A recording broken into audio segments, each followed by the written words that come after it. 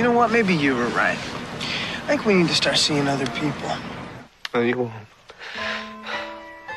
No, you won't, Brad. Not after everything. Yeah, well, I just don't believe in winning through intimidation. Unless, of course, I'm doing the intimidating. Is that so? Well, what if that dog is a coyote? You know, I can hear you. Just because I'm not an almighty dog doesn't mean my ears don't work. Anyway, why would I even want to help that little pipsqueak? You have some kind of hang-up about my species, pal? Ha! Good one, bro. Check this out. Swish! Ha ha! Sup, litterbug? Or should I say, love bug? You two seem to be getting pretty serious. You know, when I get serious with a lady, I like to take her someplace special. At last, my plan is working perfectly. I have that weak, wimpy Wimberger right where I want him. Naturally. But shut up. I'm on a roll. Ooh, I will sweep right out of Detroit and smash Wimberger. Then Chicago. Then Pittsburgh. Then Walla Walla, Washington. Thing? Mr. Grimm, I need to ask you something.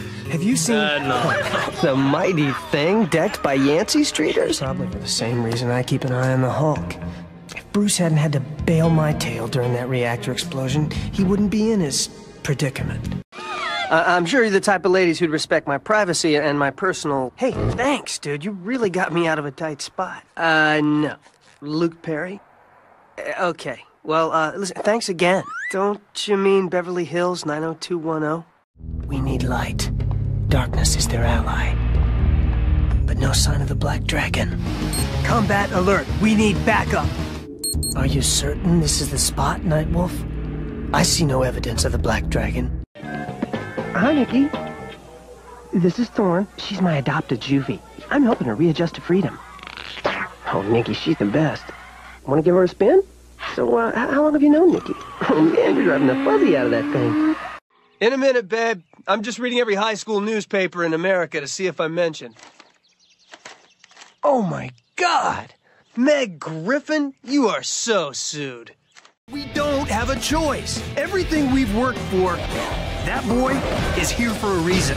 You can control your nanites? You see, this is exactly what the architect can help us achieve. Harmony with the nanites. This boy, sorry, young man, is a miracle. A 19th century carousel. Look, there must be something I can do on the show. Please, for Mom's sake. Ah! Come out, wherever you are. Hello. Thanks for dropping in.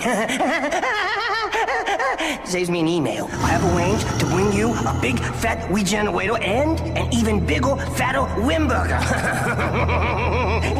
Red roses that don't blush so prettily as you, Katrina. Ah, no, but are they not nearly our roses too, Katrina? And haven't I just spoken to your father about our plans? Haven't we nearly come to an understanding about our marriage?